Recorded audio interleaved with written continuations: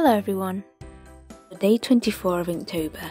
The prompt word for today is blind, which reminds me of blind mice from the popular kids rhyme The Three Blind Mice. I hear this rhyme almost on a daily basis because my kids watch it on YouTube along with many other popular rhymes. I'm using cool grey tone Copic markers along with a black Copic for the stronger areas of shading.